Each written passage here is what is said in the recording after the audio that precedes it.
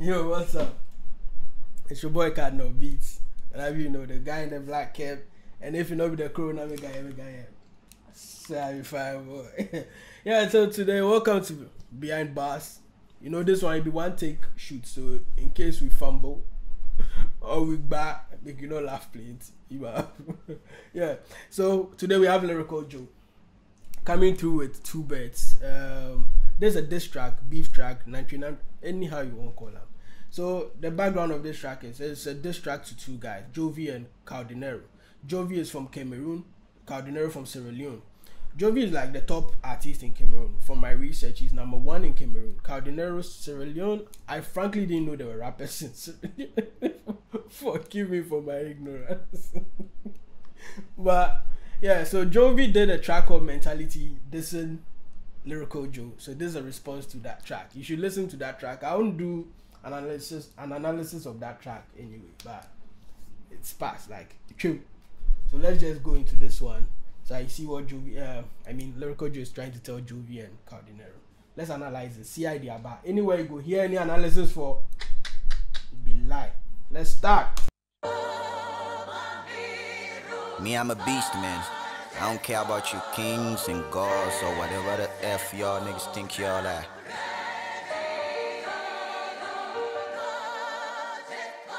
From this side, we give respect to who gives respect. Yeah. Come on, goat, you mad at me? Called me pig, so I dragged you in the mud with me. Okay, so this guy, I'm also going to stop like the other one because every line is pregnant. So come on, goat, you mad at me? You called me pig, so I dragged you in the mud with me. Come on, goat is like Cameroon goat. So Cameroon's greatest of all times. Jovi is #1 in Cameroon, so of course it's their goat. Cameroon's greatest of all time. You mad at me? You called me a pig, so I drag you in the mud with me. I drag you in the mud with me, meaning that we're about to dirty ourselves. Of course, beef is a dirty game, so we're about to dirty ourselves. Since you are the top, and I'm the small boy. That's why previously he said we give respect to whoever gives respect. No age limits over here. If you fuck up, we diss you. That's how the game is. That's what he's trying to say. Yeah. You said it's all about lyrical ability. When I'm the only lyrical here, show me your ability. Let's say I'm not a star, I'm an underground artist. Yeah. I don't have followers, I don't have blue ticks. I don't play big shows, I'm not an A-list. Let's say in my own country, I'm not the topic. I just gave you the dirt on me. Yeah, it is some 8 Mile shit. I don't know if you watched the movie 8 Mile, Eminem. When you dissing someone, first of all, what you need to do is you diss yourself, so the person doesn't have any comeback. You get it? So that's what he just did right now. And also, he said he's the only lyrical here. Jovi and Kao Denero should show him their ability, meaning that they are not close to him when it comes to when it comes to lyrical ability. I'm just wondering how I became your rivalry. First 10K views your fans gave me, but when you do a good job, they gotta pay you, B. Okay, so since he said he doesn't have blue ticks, he doesn't have followers, and no, he's not in this country. It's not the topic. He's not #1 in Ghana. But how then is he a rival? You get it? Like if he's not the #1 in his country, he's not like basically anything in his country, then you are the top artist in Cameroon, how is he a rival? It doesn't even match up, you get it? But with lyrics, anybody can match up anybody. That's what he's trying to show him over here. And he said the first 10K views, his fans, like Jovi's fans gave him his first 10K views. Of course, if he did a good job at dissing Jovi, they got to pay him. That's when he cashes out in YouTube. When he gets YouTube views, of course, YouTube will pay him. So when he disses you very well, got to pay him. Get it? Yeah, let's go. Kamer, what is this you niggas worshiping? A god that is lacking in creativity. Your fans about to die and start ghosting your tweets since you're a god, and Twitter is where your heaven is. Household. So he said, Kamer, what the hell are you worshiping? A god that lacks in creativity. You know God's great. Yeah, so if he's not able to match up with him, Lyrical Joe, Then he lacks creativity. Of course, listen to the mentality track. I think there's a good comeback from Lyrical Joe based on the mentality track. And what he's saying, you understand it when you listen to the mentality track. I'm not saying Jovi is not good. Jovi is a good rapper. I listen to the flow, it's good. But there's a good comeback from Lyrical Joe. Like, trust me. Because what you just said, a god that lacks in creativity. So you can't even create as you calling yourself a god. Your fans are about to start ghosting on your tweets. So that's what you're trying to say. So Twitter is where he has a lot of fans. You get it. So if he has a lot of fans on Twitter, Twitter is where he's heavenly. Gods are heavenly. You get it. Like, see the wordplay, see the comparison. Like, gods are heavenly. So Twitter is where it's heavenly. You get it. But even on Twitter, his fans are about to start ghosting on his tweets. You get it. So meaning that the fans will stop responding to his tweet. The what do you call it? How do you call that thing? Engagement rate. Yeah, the engagement rate of his tweets are about to reduce because Lyrical Joe is about to steal the fans. Cause Charlie, the guy is good. Trust me, like, it's good. You can comment on it below the comment. Name in Cameroon? How? I analyzed this shit and got the answer. I realized what it takes to be a star in Cameroon is what it takes to be underground in Ghana. Shit. No. There's a low blue. No, Lyrical Joe, don't do this. With this, he's not talking to just Jovi. Talking to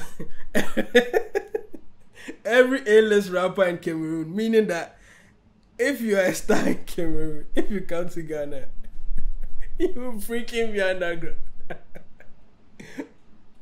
But facing facts, I don't want to say it's true, but it's actually true. I mean, see, when it comes to rap in Africa, Ghana #1. I don't know about the rest. Ghana #1. I'm not original cause I rap like a foreigner. Oh Lord, which foreign artists are you better than? Oh Lord, show me a rapper copying your style who's being heard in Ghana like I'm being heard in your country now. Okay, so to be fair, I have a problem with Lyrical Joe. That's his style. He raps very well. He has good punchlines and all that. The flow is dope. But he raps like a foreigner, like, seriously. And I think that's what's affecting Lyrical Joe. Like, to be fair, you get it. That's what I think is affecting Lyrical Joe, because the people can't relate to you. You have a smaller niche of people, so they can't relate. Like, the majority can't relate to you. So it becomes a little bit difficult to like enter the mainstream where you start cashing out like really big. You get it. So he needs to infuse more of the our local dialect into his rap. I think that will help him. If you, of course, someone will tell him. Free advice. This one is for free. Free. Let's go on. I heard replies from your little dummies. They all rapping like they never get food. What have you been cooking? Your hurt? Time heals. But if you keep rapping like that, you can't afford a rollie. Oh damn. See the comparison. Like, yeah, you all heard time heals. Of course, time heals all wounds. That's like what English say. Time heals broken hearts. Of course, when you hurt yourself with time, it will to heal, basically. And so you heard time heals. But if you continue to rap like this, you can't afford a Rolex.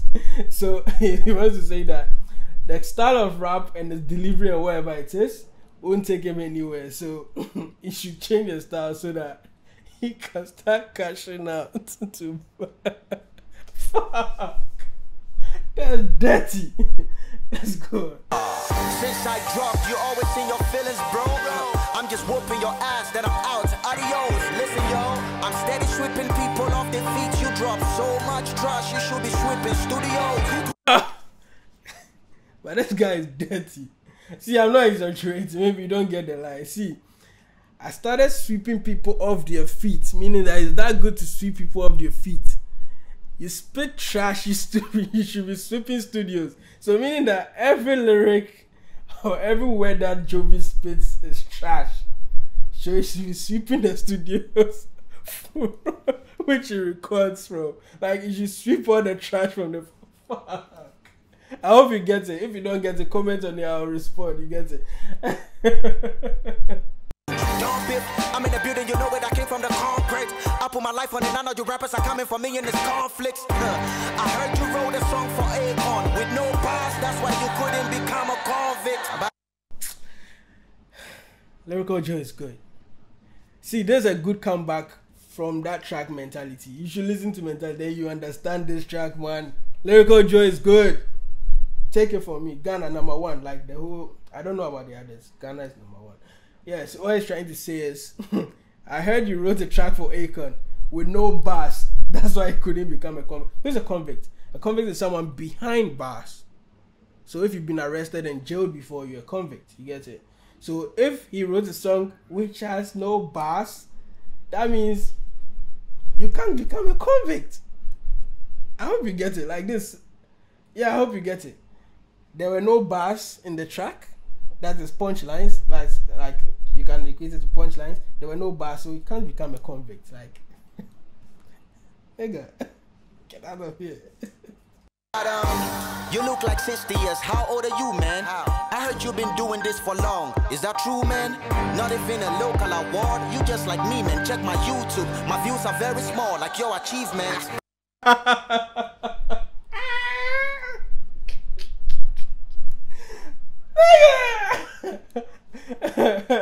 So Lyrical Joe, of course, since it's not a top art, like it's not an A-list in Ghana, there are lots of achievements that he doesn't have. He doesn't have any awards. So if you Jovi, which is you are the top artist in your country, and you don't have any awards, you're just like him. That's what he's trying to say. Your achievements are like his YouTube views, which are like poor.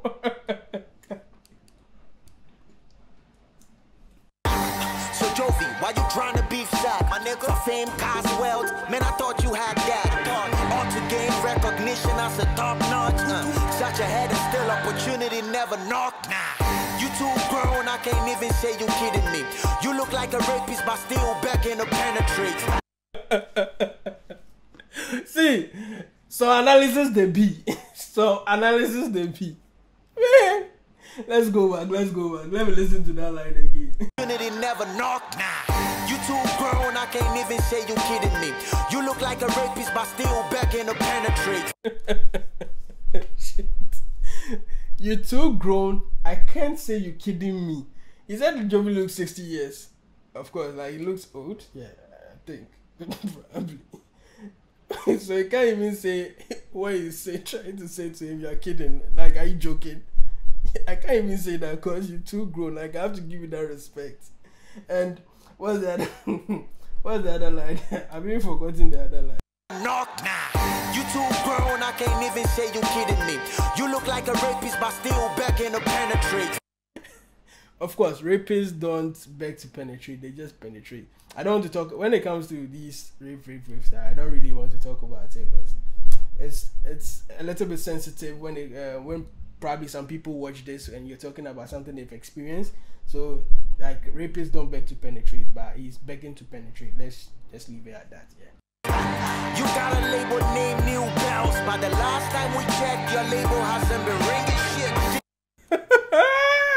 shit. See, Jovi is signed under the label, I think it's his own label, New Bell Records. And he said the last time we listened, your label hasn't been ringing shit.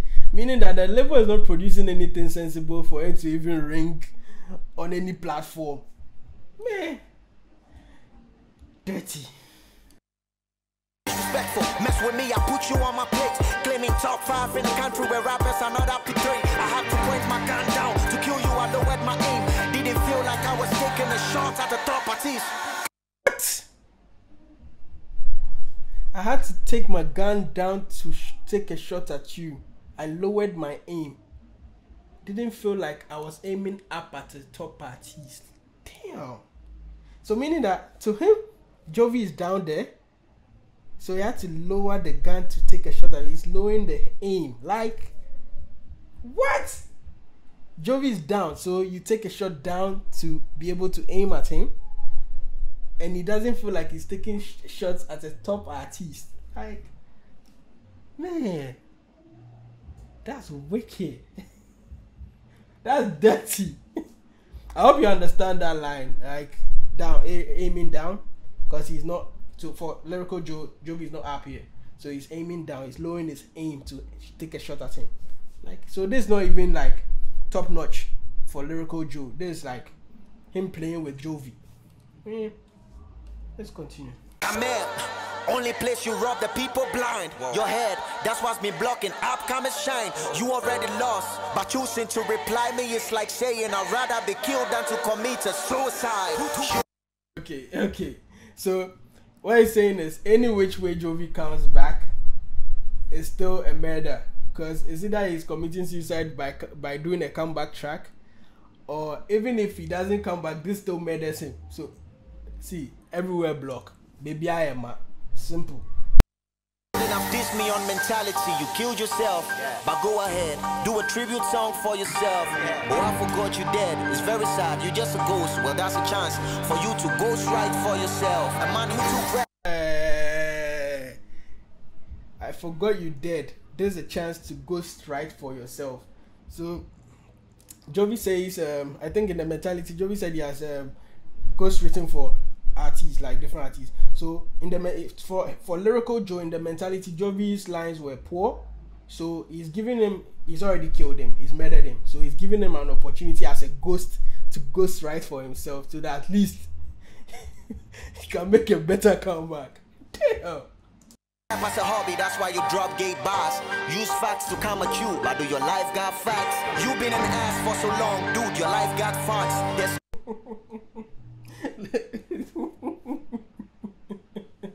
no F to your facts, so all you do is act. Okay, let's come back again. Let's take that line. Your life got facts. You've been an ass for so long, dude, your life got facts. There's no F to your facts, so all you do is act. Shit. He said you've been an ass for so long, your life got farts. Like, you know what farts are? A tongue.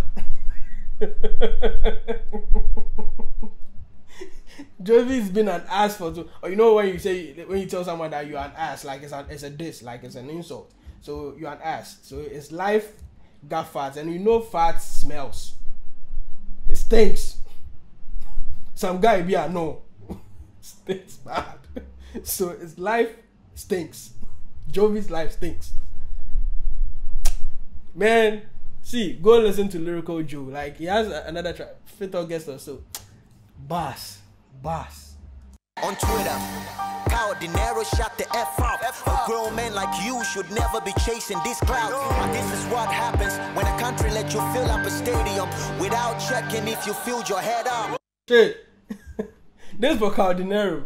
So Kao Denero took shots at MI, Sarkodie, Khaligraph, Jones, you know, like top shots, top artists.